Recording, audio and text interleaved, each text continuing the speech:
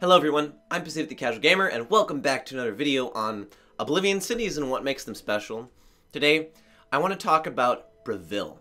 Now, Bravil is the poorest city in Tamriel, or no, it's Cyrodiil. Yeah, Cyrodiil, not Tamriel.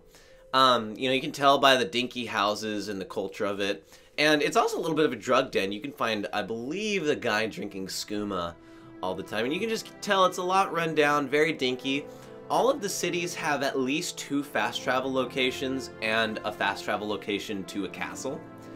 Bravil just has one fast travel. It's got 1 gate. At least I'm pretty sure it's only got 1 gate. Compared to all the other cities, there's just, you fast travel to Bravil. It's not Bravil North Gate, Bravil West Gate. It's just Bravil. It's a very tiny town, but there's a lot going on. One of my favorite quests is actually in Bravil, and actually 2 of my favorite quests are in Bravil. One is where you get to go inside of a guy's dreams because he's just messing with magic, and you save him from his nightmares, and it provides some very unique landscapes. And what's cool about that quest is since you're going into the dream world, you don't get to carry your gear with you.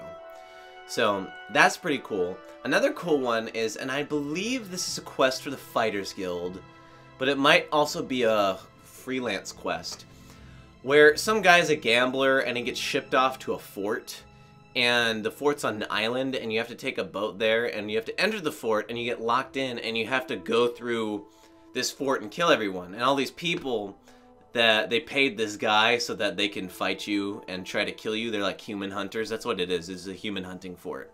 And you have to go through, and then you get to kill the guy at the end and save the dude who, like, didn't pay his bounties or whatever. That's what it was. And it was cool because it's one of the only times you actually get to click on a boat and then it fast travels you to another location. Bravil is also next to the Niben Bay. It's weird the way that it works, the water systems work in Oblivion, because the river passes Leyawiin. It's like more of like a river, honestly. Passes Leyawiin. And Leyawiin doesn't really have any coast-based trading. It's just Leyawiin. Then it goes out into this big, they call it the Niben Basin, I believe. And it's this big open, and it looks like a lake, but it's not a lake. It's actually oceanic. And Bravil has this waterway, and, you send the ships in the waterway. But really, other than that, there's no real quests I find in Bravil. Yeah, you use Bravil for the Thieves Guild to fast travel there to get quests. But really the only thing other than that... Oh, and you do go there for the ending of the Dark Brotherhood, and to get your Brotherhood quests from I don't remember, the Night Mother. Yeah, that's her name. And that's kind of cool, because you get to see the statue change, and, under the city all this time, there's a Night Mother statue, and it's the only city, I believe, with 2 statues to gods. But, I mean, Bravil's got a little bit of vertical housing, where, there's housing, then you climb upstairs, and there's more housing.